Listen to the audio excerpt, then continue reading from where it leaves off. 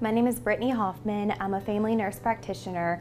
I went into nursing because I wanted to be able to help people and their families.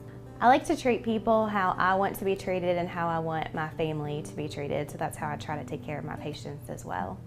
I grew up in Louisville. I went to Spalding University to do my undergrad, and then I did my nurse practitioner at U of L.